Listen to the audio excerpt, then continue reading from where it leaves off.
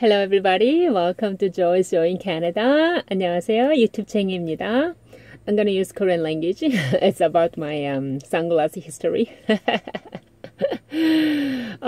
어렸을 때는 너무 초원 구석에서 태어나서 구석에서 아주 디비디비 초원에서 태어나서 선글라스가 필요한지 있는지 존재 자체도 알지 못했어요.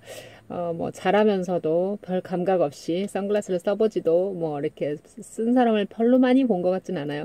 어쩌다가 뭐 오토바이 타고 다니는 사람들, 그때는 차도 많이 없었어요. 오토바이, 자전거도 많이 타고 다니고 그랬는데 자전거 타고 다니는 선글라스 끼는 거 잘 못 봤고요.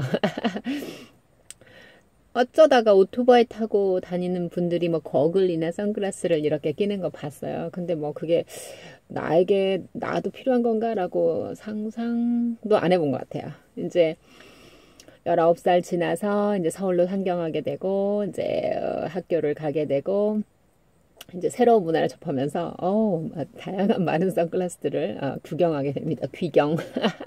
소유해보지 못하고 구경하고 다니다가 뭐 길에서 뭐 1,000원짜리 2,000원짜리 뭐 이렇게 그런 거 어떻게 한번 쓰게 됐어요.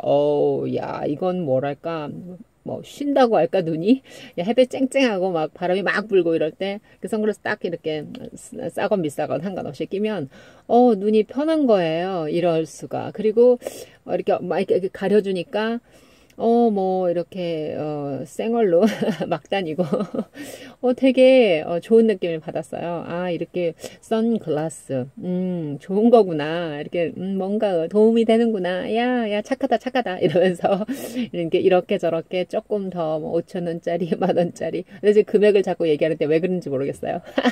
어쨌거나 뭐 고퀄리티 로우 가격 사랑합니다. 그래서 그렇게 이제 선글라스와 점점 친해지게 됐어요. 어느 순간부터는 뭐 선글라스가 거의 뭐 밤에 잘 때 말고 또 뭐 특별히 비 오고 이런 날 말고는 그냥 선글라스를 이렇게 항상 장착했던 것 같아요.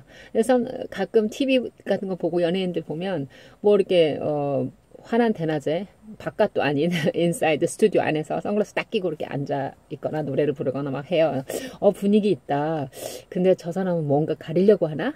왜냐면은 지금 눈이 쉬어야 되는 그런 강한 해는 없으니까 그래서 뭔가 가려야 되나? 뭔가 그런가? 막 여러 가지 생각을 하게 되더라고요. 선글라스 낀 사람을 보거나 선글라스 낄 일이 생기면 저도 여기다 끼거나 여기다 끼거나 여기다 끼거나 항상 친하게 지냈던 것 같아요. 도움을 받는 게 되게 익숙해져서 그래도 뭐 이렇게 정말 좀 품질도 좋고 또 정말 쉐입도 좋은 나한테 맞는 뭐 그런 거를 딱히 꿈꾸질 못했던 것 같습니다. 근데 그러던 어느 날 제 언니가 셋인데 큰 언니가 저한테 아주 kind of 값비싼 이름 있는 선글라스를 선물해 줍니다. 뭐랄까 참 특이한 감정이 교차하더라고요. 이거 좋은 건가? 이거 진짜 더 편한 건가?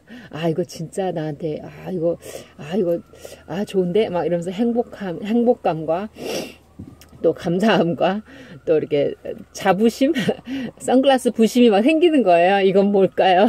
선글라스 부심이 막 생겨요. 그래서 anyhow 꽤 오랫동안 그 선글라스와 참 옆에 두고 가까이 두고 정말 나의 친한 친구처럼 이렇게 잘 지냈던 것 같습니다. 감사합니다. 그러고 나서 이제 뭐 이런저런 하고 결혼하고 남편께서 우리 피터가 제가 그때 모르겠습니다. 뭐 선글라스 잊어버렸는지 부셔먹었는지는 모르겠지만 남편이 저에게 아주 팬시한 선글라스를 하나 선물해 줍니다. 제가 그렇게 뭐 멋을 내고 막 이러지도 않았는데 그 선글라스 끼면 어떤 옷을 입고 껴도 뭔가 분위기 있다. 뭔가 좀 이렇게 패션의 센스가 느껴지는 패션의 활용 점정 같은 그런 느낌이 들었어. 좀 하는데 오케이. 한참 그렇게 인조이 하면서 이제 아이들을 낳고 이제 아이들이 좀 커서 그러던 어느 날 온 식구가 워터파크에 놀러를 갑니다. 야, 신났죠. 신났죠. 뭐, 아이고, 뭐, 입고, 차려입고, 뭐, 먹을 거, 뭐, 이렇게 하고, 막, 신나게 워터파크에 갑니다. 그것도 뭐 누가 티켓을 줬던가, 프리 입장권을 줬던가, 하여튼 어떤 혜택을 입고, 이제 신나서 갔어요. 가서는 얼마 안 지나서 디자스터가 벌어집니다. 이런 청청병력 같은 일이 나의 선글라스에 무슨 일이 있었을까요? 제 아이들이 실수로 제 선글라스를 깔고 앉았어요. 처참했습니다.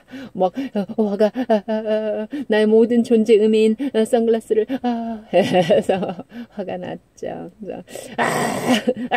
몇 번 하고 막 이제 뭐 어떻게 그 마음을 추스렸습니다만 지금 저희 남편과 제 두 아이들은 아직도 저를 놀려먹습니다. 엄마 그때 그랬지. 그래가지고 엄마가 이러고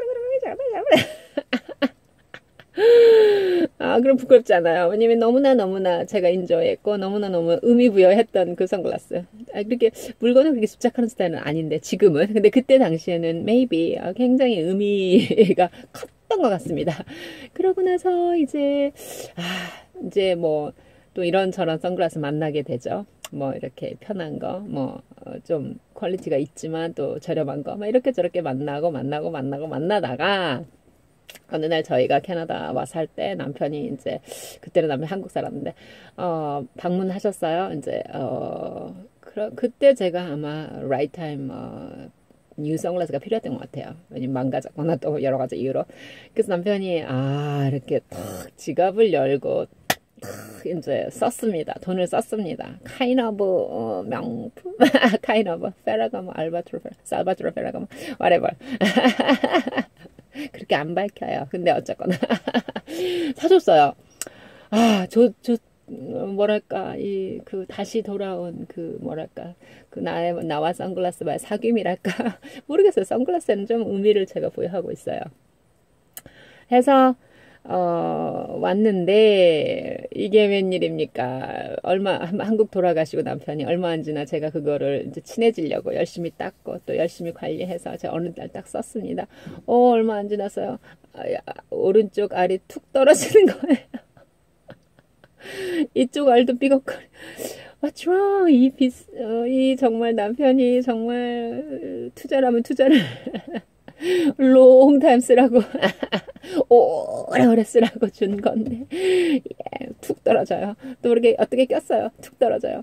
갖고 갔어요. 산대 가서 이제 조절해달라고 그랬더니 뭐 이렇게 하더니 뭐 오케이 됐다고 하여튼 집에 왔어요. 또 이렇게 썼어요. 또 툭 떨어져요. 에이 모르겠다. 그냥 박스에 넣어놓고 그냥 잊어버리고 있었어요. 시간이 많이 지났죠. 그 사이에 또 다른 선글라스 갖게 되고 또 그렇게 선글라스에 니드가 많이 없어서 그냥 여기저기 굴러다녔던 것 같아요.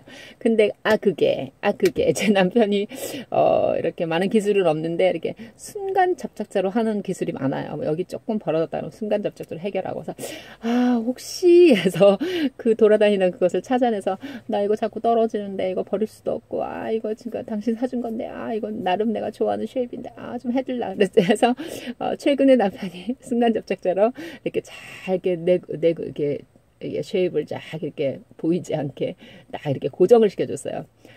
그래서리 제가 지금 요즘 저의 favorite 선글라스를 인조이하고 있지 않겠습니까? 더 많은 이야기가 있는데 but anyway 지금 저는 이 선글라스 끼고 일하러 갑니다. 너 벗어야죠. Everybody has a history, but my history about my sunglasses, 생각 없이 들어주세요. Have fun. Bye bye. See you later. See you soon. I miss you. Bye bye.